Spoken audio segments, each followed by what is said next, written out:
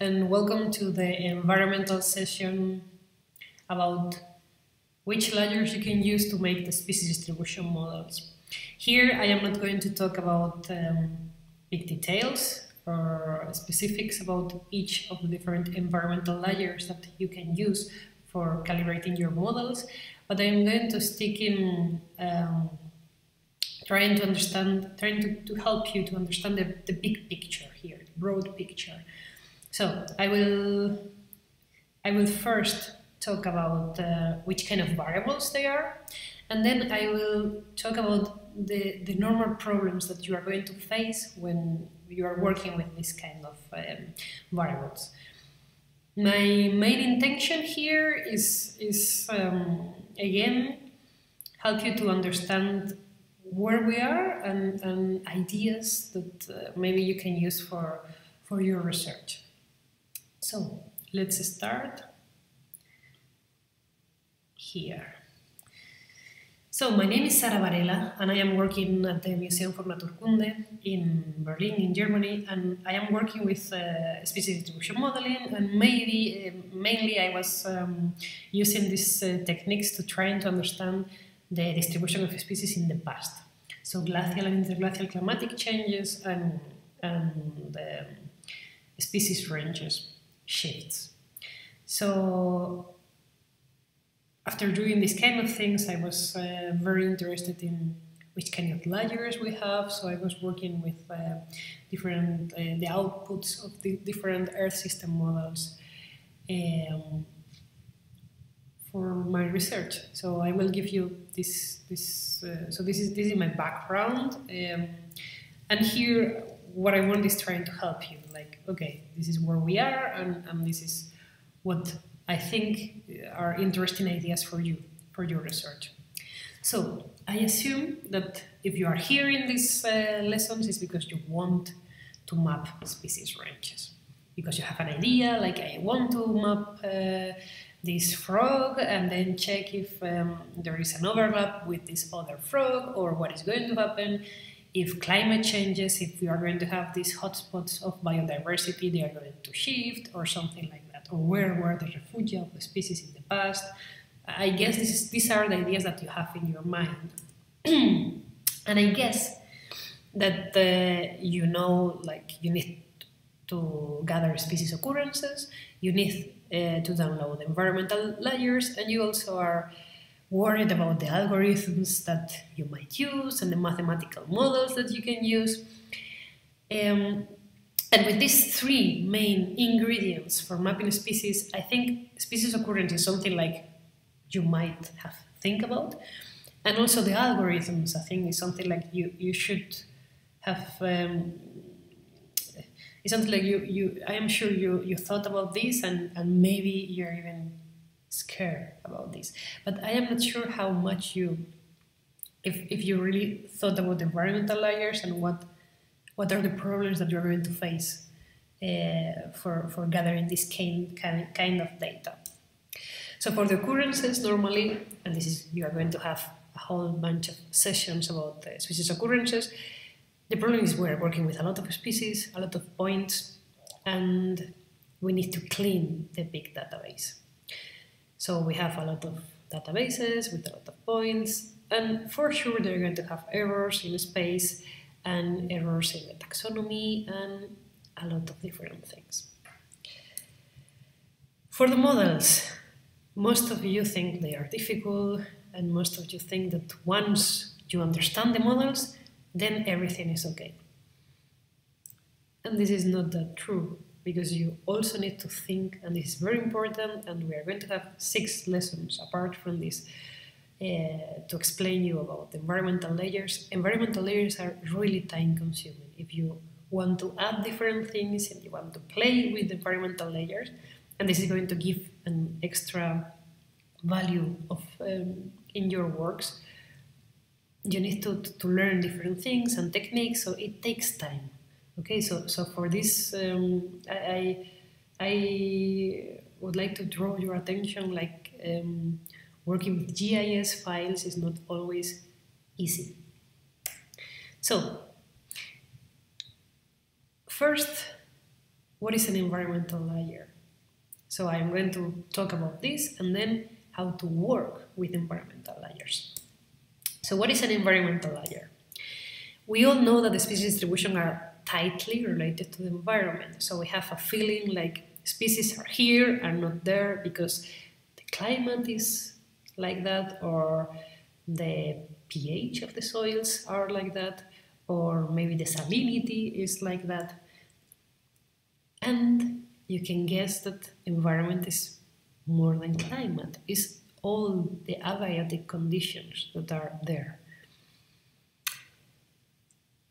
So if you think of an olive tree, for instance, you can come up with maybe precipitation is important and temperature, maybe soil is important, altitude, orientation, and you're going to focus on these kind of variables and you are going to try to find the most accurate variables for your study extent, download it and try to use it.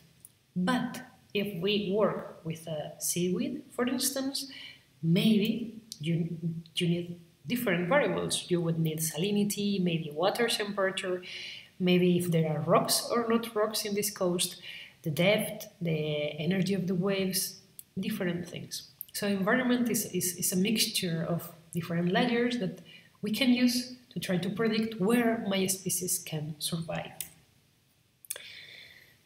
And for you, it's very important to understand which layers are now available to work in biogeography. Because we have, for this kind of landscape, for instance, we are going to have layers from remote sensing and layers from models, and even models made with remote sensing data.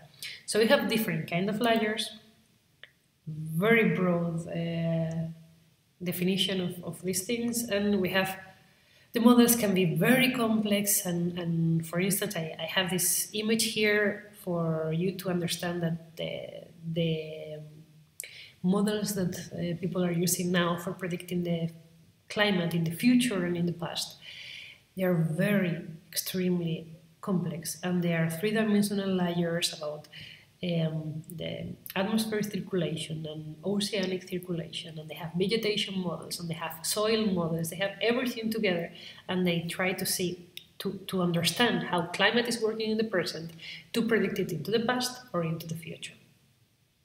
So with all these things, we get our climatic simulations. And we are going to have one lesson about climatic simulations with Dirk Karger. Then we are going to have another lesson for you about paleoclimatic simulations with Erin Saupe.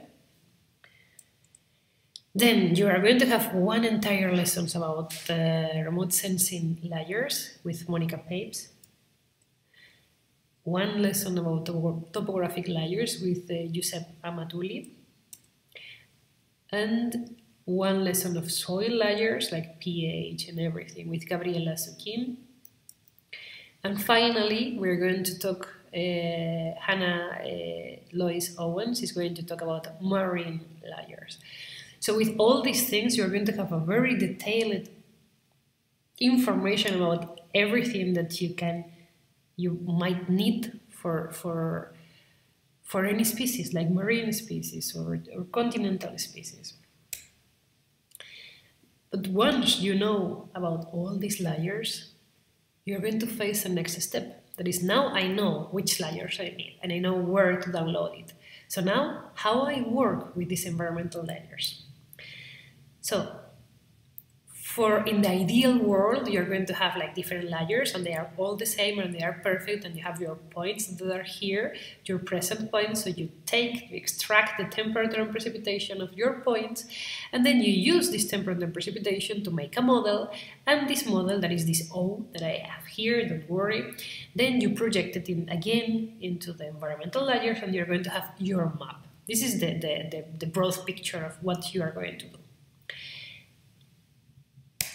Yes, but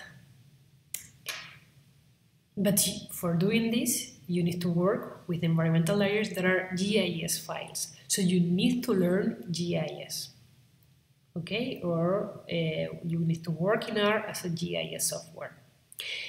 And then you have a second step that I also want to talk, is like climatic models, they don't fully agree, okay? So let's start with what are the problems that you're going to face about opening the environmental layers. Well, environmental layers are GIS files, so maybe not everybody here knows and how to work with these files. So for you to understand, there are two main types of GIS files. GIS files are maps, are information georeferenced. And this can be like matrices, like raster files, and this can be like vector files, like shape files. What is a matrix? It's just numbers, so you have pixels with values like can be temperature, precipitation, whatever you can think about continuous output. And then you're going to have some text files talking about extent, so the limits of this map, the resolution, the size of the pixel, maybe the name of the variable, the projection, and which is no data, like there is no value. This has data all around, but maybe imagine there are some other raster files that the ocean has no data. So it will be not a number. Then we have shape files. What is a shape file? A shape file is a vector that can have polygons, like here. This is a soil vector file, which polygons saying that maybe this is, I don't know, rocky substrate, and this is sand, and this is other type of soil. And then we have the polygons, and then we have a database with the ID of the polygon and whatever information you want. You can have the name of the soil, you can have the population in this polygon, you can have whatever you might think is interesting for you. And you can work with this, and you can do math with this, and you can select the polygons based on any thing in this database. Everything you can think, you can do it. So what is the main problem when I am trying to help students to make their environmental, to work with their environmental data? The first thing is they need to understand is the GIS layers are heterogeneous. They have different formats, they have different resolution, they have different projections, they have different extents. And when you are working and preparing your layers, everything needs to be the same. You need to have the same extent, the same resolution, the same projection, because if not, the layers are not going to match. Generally, in what are the main things? Like the extensions, you have rasters and shape files. The rasters have a lot of different kind of extensions. You can have a raster or TXT or an image or an ASCII file or even a net CDF that is an array of matrix. This is the most complex and format, and maybe the others are much more simple. And you need to understand this to open it. So you need to understand the format to open, depending on the software that you are using. You need to open this with one button or the other, of if you are working with R, with a raster package or a map tools package of different packages. Map tools is for shape files and raster is for rasters. Once you have your map open and you can see it, the next thing is you need to match these two things. They need to be in the same exact position. So you need to understand the extent and crop. Maybe I need to crop this map here to have just Africa, exactly the same. So maybe this is like -20 to 80 and -40 to 30 or something like that. So you need to crop this map to have exactly the same extent of this one. Then you need to have the same resolution. Imagine that this now is a raster file because I rasterized these soil polygons and make it a raster. This also you can do it. So then these two resolutions, the pixels should be exactly the same. So I need to match both things, okay, to have like resolution 0.5 degrees, for instance. And then the projection should be exactly the same also. And here you have different projections. If I have, imagine that Even Africa seems like it's very much the same, but it's not. It's not going to match perfectly. So if you have a Mercator here and Robinson other map, you have this kind of projection, you need to reproject this, for instance, in Mercator, or this in the other, whatever you want, but all in the exact same projection. So you have the exact maps in the same places. You can match all your matrices, and you can start working with all your different environmental layers to calibrate your models. For this, as I was saying, you can work with QGIS, with ArcGIS, with Idrisi, that is a GIS software. It's focused on raster layers, with GRASS, or you can work in R. I strongly recommend you to work in R, because then you can do everything in R, for instance. And then you have different libraries that you are going to need for working in R as a GIS software. Okay, second thing that I want to say.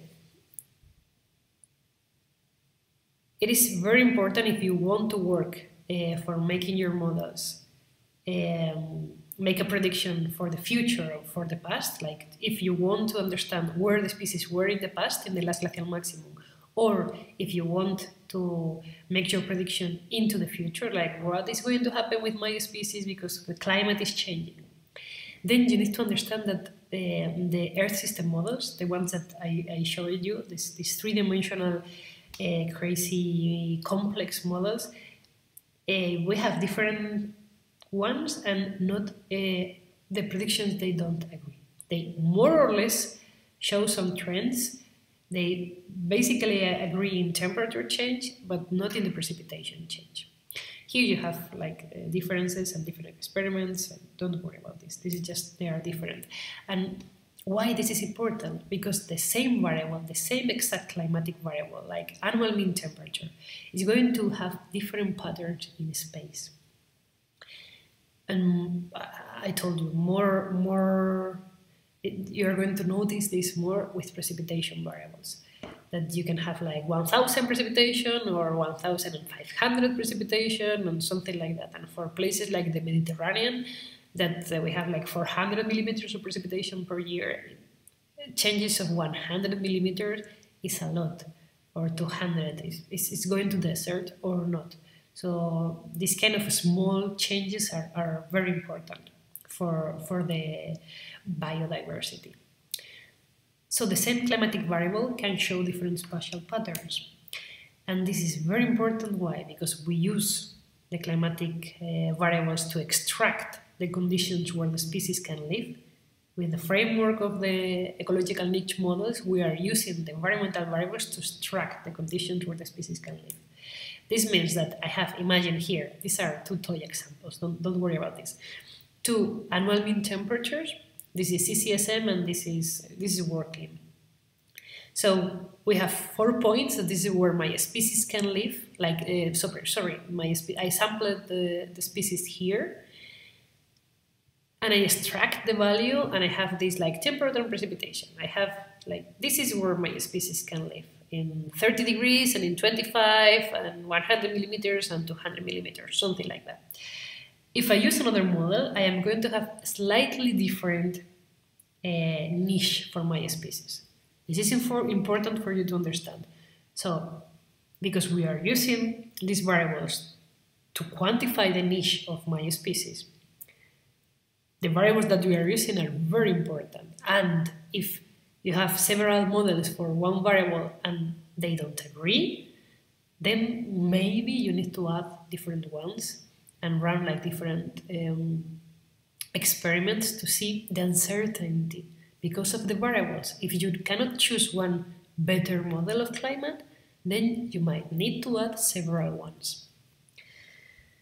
If this is for the present, this is not that terrible, because more or less all the models are calibrated to fit the current values, and they use satellite images, and they use all the data that they can have to fit these models. So more or less for the present simulation, they have more or less the same values. The problem is for the future. because we need to project our model to make our maps. And we project it, imagine this is the same example, so we have two models here.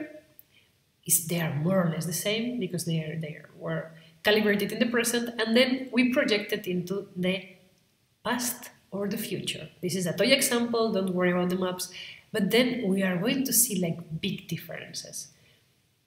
And we are going to see big differences if we are adding a lot of precipitation variables, because precipitation is the one that is changing the most.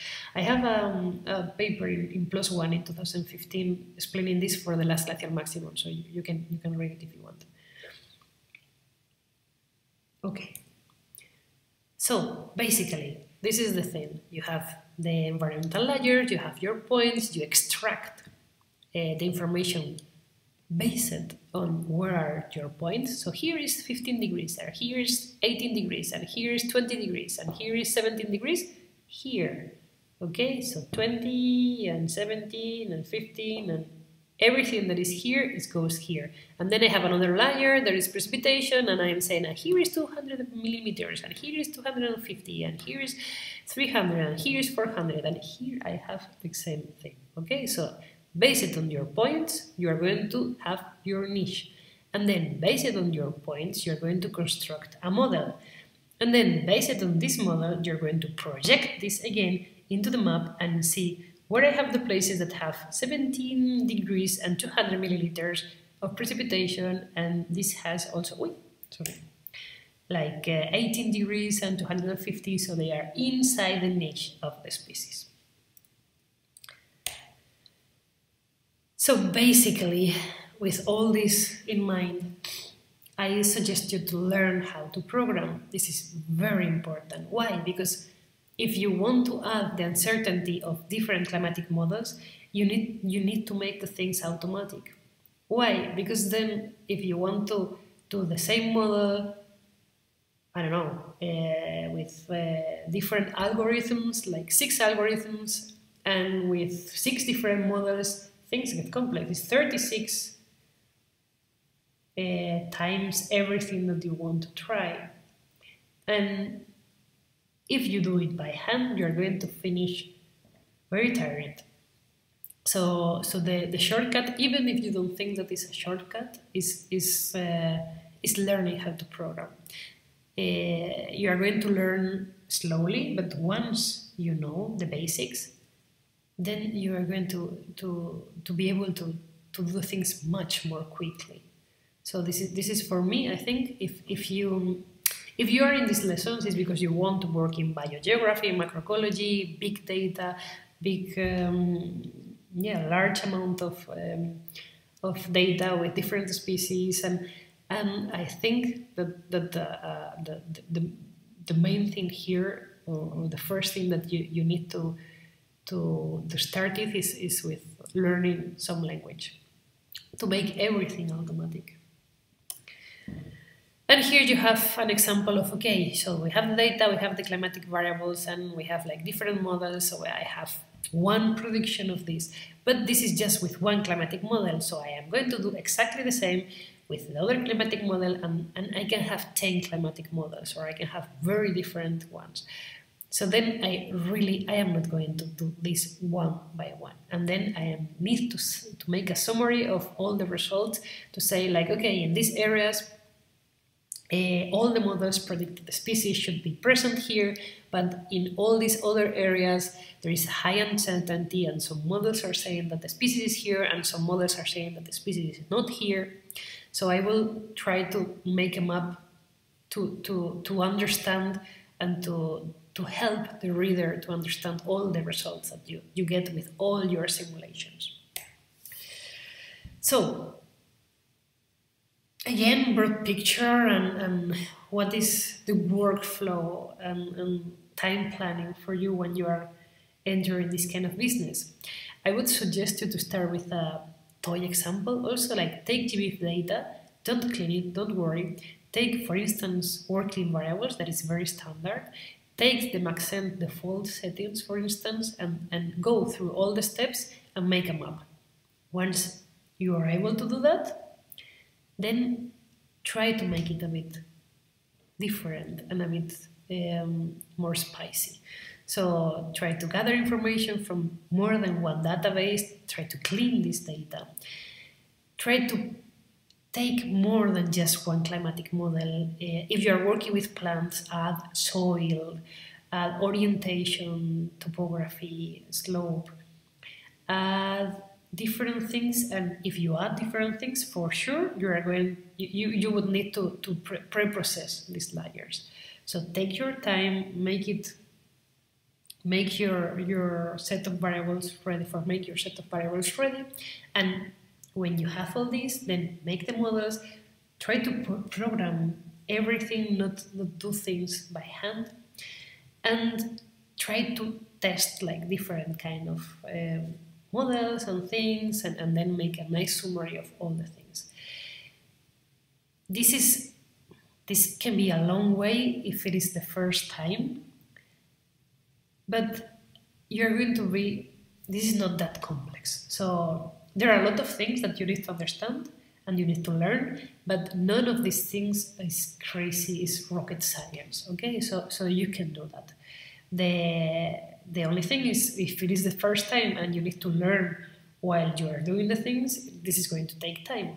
The second time is going to take less time, and the third time is going to take even less time, and then you can do things, and even you can reuse your own code, so things are going to get much more simple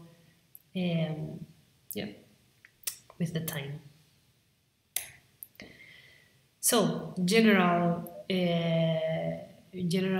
things for you when you're working with environmental layers. You need to learn GIS. Also, you need to learn R, because you might need to add different experiments, explore the parameters of different models. So this is very important for you to make things automatic. And even you can use R as a GIS. So you can use different packages, this one that are here, to make your maps and change it and show your predictions. And one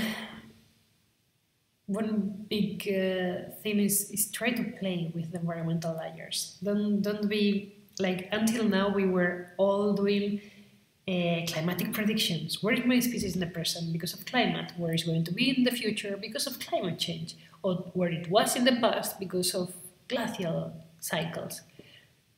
We did that a lot of times. And it's getting boring. So try to add more things. Try to make things much more interesting. I think it's much more fun if you can add new things, and everyone has different sensitivities, and everyone has different goals. So I am sure that for your species you can think about different environmental factor that you might want to use, and even you can construct your own layers. Like, okay, distance to roads, maybe this is important, or distance to rivers, maybe this is important because it's a species that needs the river for breeding or something like that, and it's not dispersing very well. Whatever you think is interesting for you, you can build it. You can build it with a GIS software and add it into your stack of variables that you're going to use to calibrate your model. And my final statement here is that I think that we are just starting to explore how we can use this big biodiversity data for understanding the spatial distribution of a species. So I feel that almost everything needs to be done still. We were just scratching the surface. We were just playing with climate and with very few climatic models. Now we have much more things. We are going to have climatic models with a high resolution for the future and for the past, and even for climatic models for understanding the climate of like deep time climatic changes. So all these things are going to be ready in the near future, and is going to be, I think the study of biogeography is just starting. So my suggestion is explore, try to learn all these things and try to think about your species and try to take all the information that we are trying to explain for your own for your own ideas and for your own questions. And even for me, just the last thing that I want to say, even if you don't end up doing, I don't know, science, or you end up working in academia, all the things that you are learning here, they are very important because they will allow you to enter other markets, and I think now is very important, these kind of things. So all the statistics, all the modeling, and all the big data handling on all the spatial stats and everything are going to allow you to enter in this data scientist world, for instance. And I don't know in different places, but here, at least in Berlin, there are a lot of startups, and they are really happy to hire scientists that have this kind of background. So I don't think it's a waste of time for you to learn all these things and to be more skilled with this kind of tools. So well, I hope this lesson will help you. And during the next weeks, we are going to have, as I told you, different